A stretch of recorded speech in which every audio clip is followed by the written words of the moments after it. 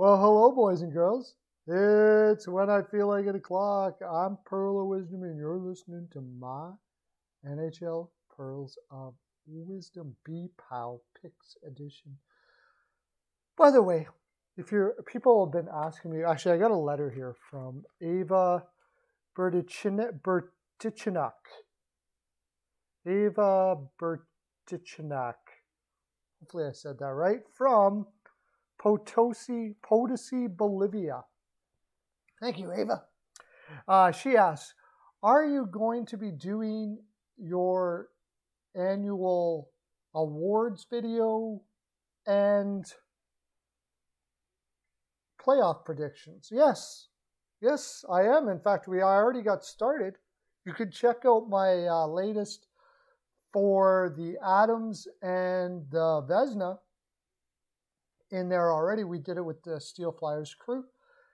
Freaking awesome. Check it out. It's really good. We're going to be doing it. We actually just did one for the Hart and the Rookie of the Year, Calder. So that we'll be posting that on probably tomorrow, which is the 12th, May 12th. I'll be posting that tomorrow. And she also asked, where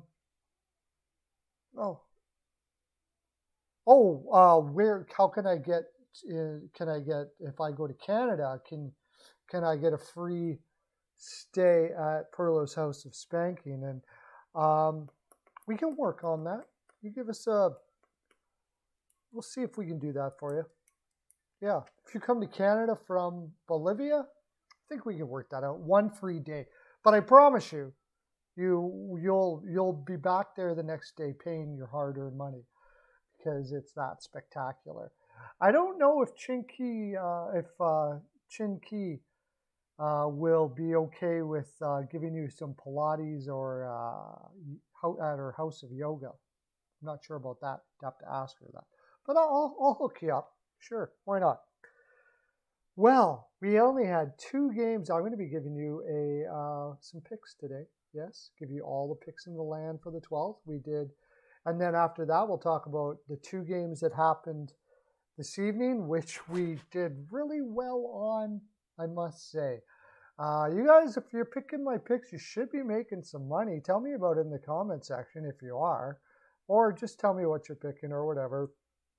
We're going to be doing a whole bunch of picks videos there. And I just did my, you might want to check out the last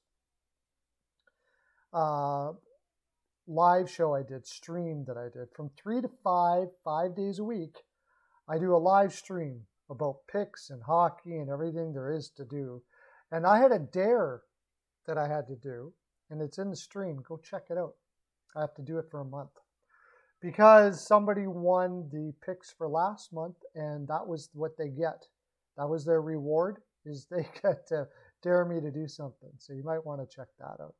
Okay, Ava, thanks for your letters, and send me your letters. Every day, Guido goes down to the mailroom, and he gets a sack of letters, and he comes up, and we pour them all over the letter table. He just comes up like that. That's what he looks like. He's got a funny smile. And we do the Perlo dance around the table. That's Helen and everybody. Helen, who's the one that stitches your Pearls of Wisdom necklaces when you subscribe to the channel, which you're doing right now. Yeah, like that. And we do the Perlo dance, and we're so much frolic, and we read them all. So send your letters. Okay, let's get to our games for the 12th, shall we? All right. 5 games we have on the card. Is it 5? Yes, 1, 2, 3, 4. 5 games we have on the card. Now, a few things I want to talk about these games. You might want, this is a really good time to become a Patreon member because things change a lot in a day like this. I will be giving updates probably all day tomorrow on who's going to be in the lineup, what goaltender is going to play, all of those sort of things like that.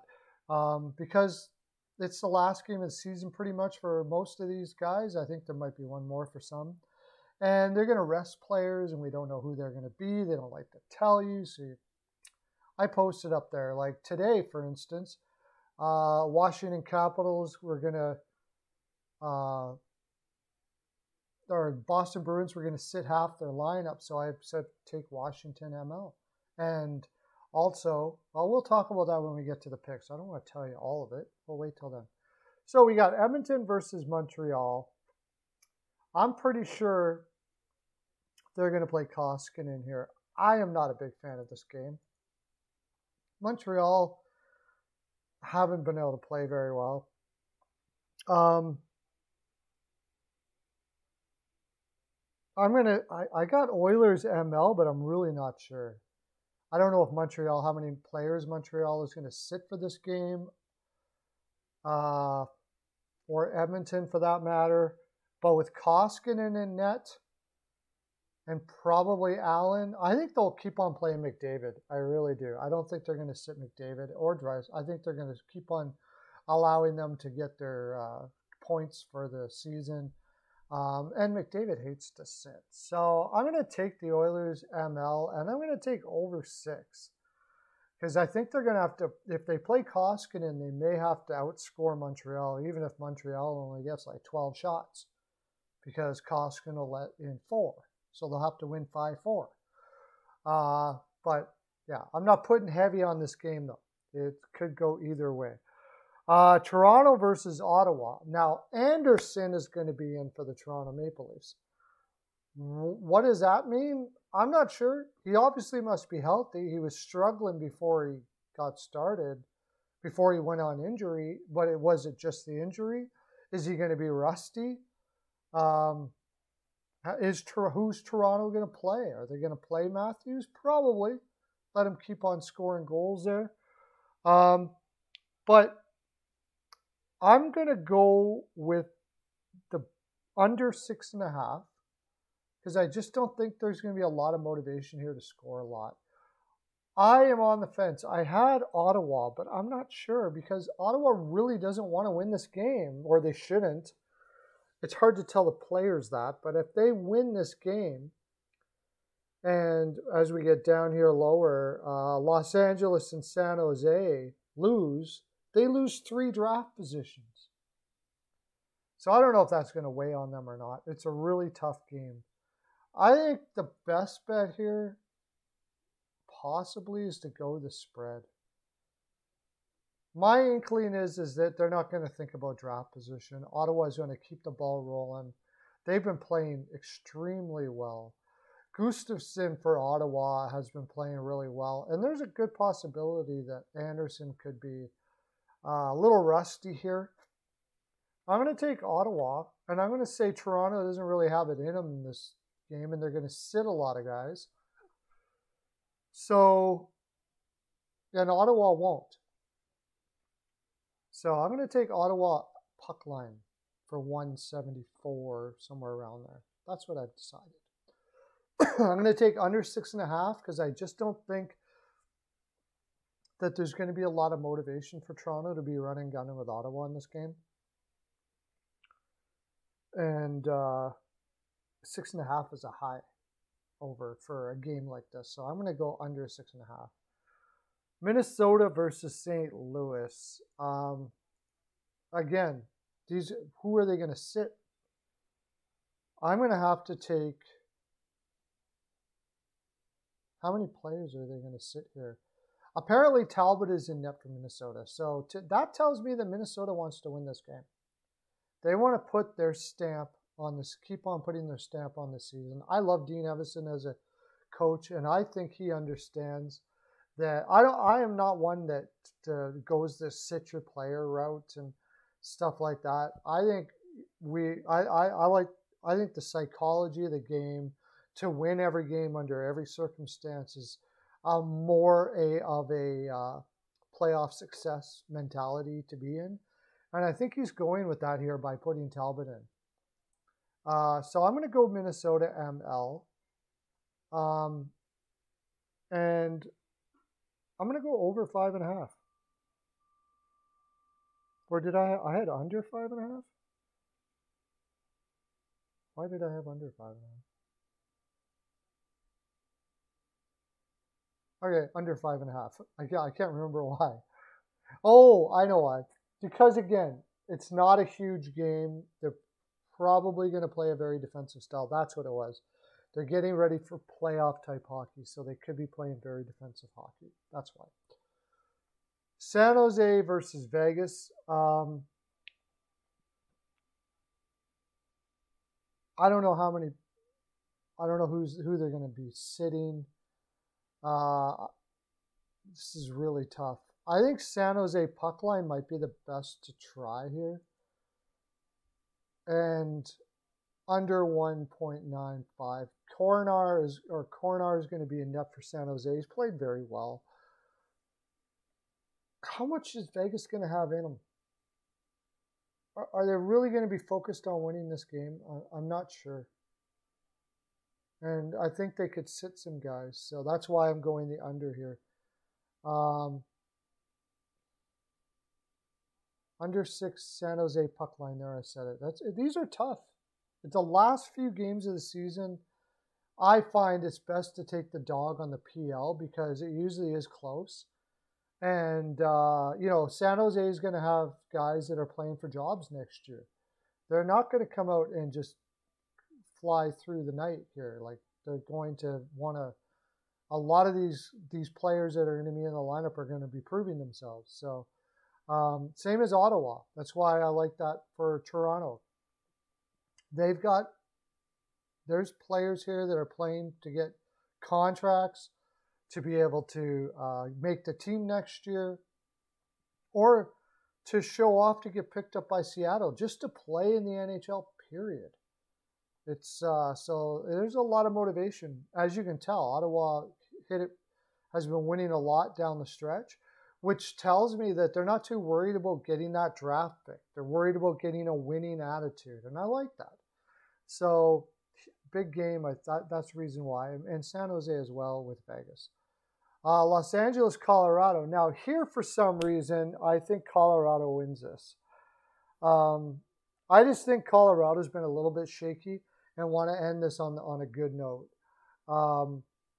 So I have a feeling Colorado, and I believe Grubauer is going to be in net for Colorado here. So I'm going to take Colorado, and I'm going to take the over here at 191. I got Colorado in reg, by the way.